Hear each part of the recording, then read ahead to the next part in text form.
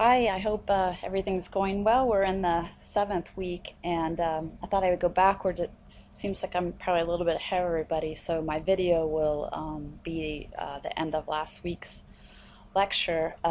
It's about an exponential random variable. We did a uniform and a normal, and then this is the exponential. It has some nice properties. It's a very has a nice density function with just one parameter, lambda. So it's easy to integrate, easy to deal with, but it also has this property called the memoryless property. And that will pretty much come up in this first problem.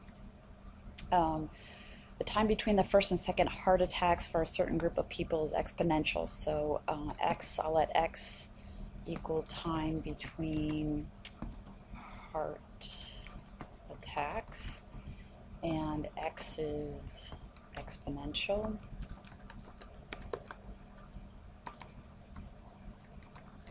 And we don't know, it doesn't tell us what the parameter is, so we'll just put lambda in here. I'm not sure what lambda is. 50% of those who have had a heart attack will have another one in the next 5 years. So probability x is less than or equal to 5 years is equal to 50%. What's the probability that the person who had one heart attack 5 years ago will not have another one in the next 5 years? So no matter what time we start at, when you look at an exponential, it's as if you're starting brand new. So whether this person, if we just look at this person brand new right now, we're asking, what's the probability? It's been, again, they had one heart attack. What's the probability they're not going to have another one in the next 5 years, which means what's the probability x is greater than 5 now? So no matter when you start, I mean, even if we looked at them in 2 years and they haven't had a heart attack, and we say what's the probability it's going to be another 5 years, it doesn't matter when we started. So the probability x is greater than 5 is equal to 1 minus the probability that x is less than or equal to 5, which is just 50%. So really there's not much to do in this problem except to realize that the memoryless property is going on for the exponential. So we had one 5 years ago. We'll have to, yeah, so even though they had one 5 years ago, what's the probability we're going to have to wait another 5 years? We're just asking what's the probability x is greater than 5. And we know this nice property up here about x because we were told in the problem. So that's the first one. I took that from the exercises in the textbook. Here's another one from the textbook. I changed a little bit because they just had, they didn't have numbers, they just had constants. And the first time you see an exponential example, it's hard enough just to gather what's going on. So, and also there's that nice relationship between an exponential and a Poisson that I can show you in this problem. Suppose that at an Italian restaurant, the time t in minutes between customers ordering is exponential. So t equals time between orders, and t is exponential with a lambda of 1/3. And the reason I know this is because the expected value of t is equal to 1 over lambda. Or if I know lambda, then I know the expected value is 1 over that. So it has that nice relationship there. So let me see, f of t, if I want to build a density function, is lambda, so 1/3 times exp to the negative t over 3, and this is valid for t's bigger than 0. Okay, so there's my function. If I want to find what's the probability time is more than 2 minutes, less than 1 minute, whatever I want to find, there's my density function that I would integrate. So let's highlight that. Let's look at this now as a Poisson. Poisson, x equals time, not time, but number of customers who order in 1 minute. Okay, so the time between orders is exponential with a mean of 3 minutes. So number of customers who order in 1 minute would be, the mean here is time between orders is 3 minutes. So number of customers who order in 1 minute would be third of customer per minute. Okay, I don't know, that's kind of bothering me. That's the expected number. So number of customers per minute equals third customer per minute. Time between orders, mean is 3 minutes. So let me think about this. If time between orders is mean, so there, yeah, okay, that makes sense. So that means one customer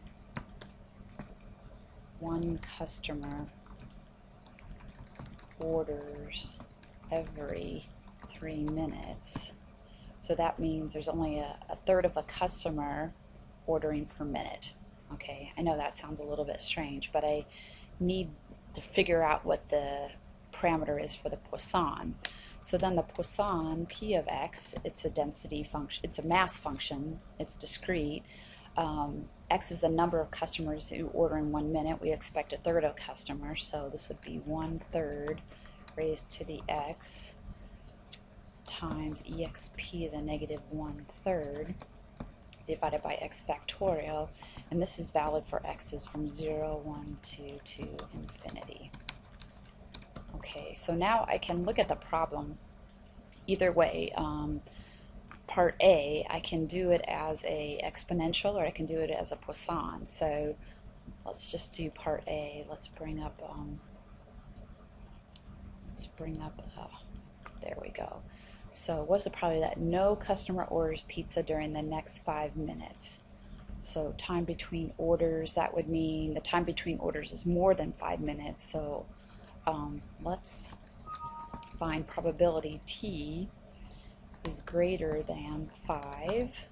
So I'm working with the exponential. I would integrate because it's continuous. So we integrate the exponential.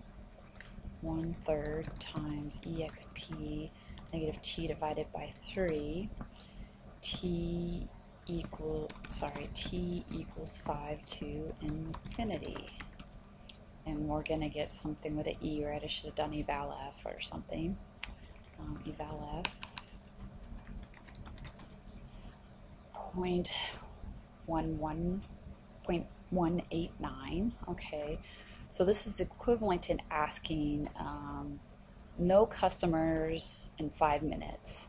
So the number of customers who order in 1 minute is a third of a customer. If we let y equal number of customers who order in 5 minutes, we expect 5/3 of a customer per 5 minutes. Okay, so what's the probability? So down here we're trying to find probability that y equals 0, where y is Poisson, where we expect 5/3 of a customer per 5 minutes. So now I'm going to sum. Let me see, this is Poisson with parameter 5/3. 5/3 the x times exp the negative 5/3 divided by, I probably should have stayed in y's, sorry about that, y factorial. Y equals 0 to 0, no customers in 5 minutes. And we get the same thing. I don't know why I'm evaluating it again. We get the same value. So I hope that makes sense. For Poissons and exponentials, there's this nice property where you can go back and forth and rewrite it either way. I think there's a homework problem in 6 where I think I gave it to you as an exponential, and I don't know, I had to convert it back to Poisson to think about it. So sometimes one way or the other seems more clear to me. It kind of depends on the problem.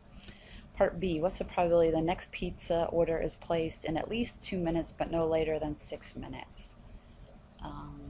I think this is easiest as an exponential. Probability of the time is between 2 and 6 minutes. So going back up here, integrate f of t 1/3 times exp negative t divided by 3 from t equals 2 to 6. What's the probability of time between the next orders? Between 2 and 6 minutes. Again, I didn't think about that, so about 38%. Okay, so I hope that helps. I mean, I hope the memoryless idea is coming through. You could say, what's the probability that a customer, let me see, that the wait time is more than 10 minutes, given it's already been more than 3 minutes.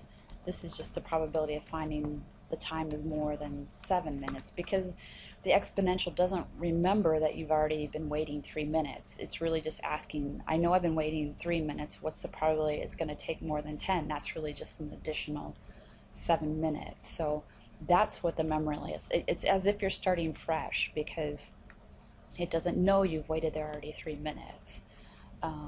So that's what I mean by the memoryless property. And if you need another example on this, please let me know, and I'll do some others, because that connection between the exponential and Poisson is a little bit tough.